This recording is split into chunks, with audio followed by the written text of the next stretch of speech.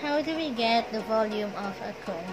So in getting the volume of a cone, we use the formula volume is equal to pi r squared times the height all over 3. So we have here a cone which has a diameter of 4 decimeter and a height of 6 decimeters. So let us now substitute the formula.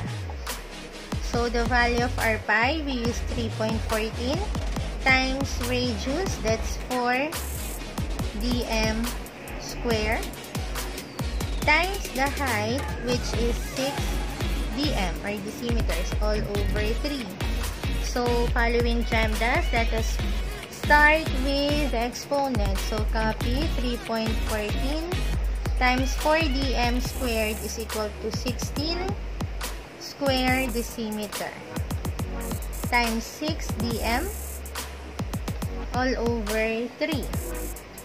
So let us now multiply 3.14 times 16 square decimeter times 6 decimeter. That gives us 301.44 cubic decimeters all over 3.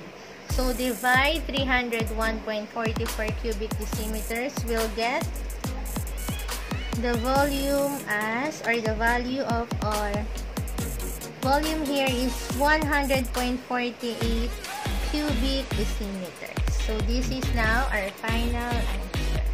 That is how we solve for the volume of a cone.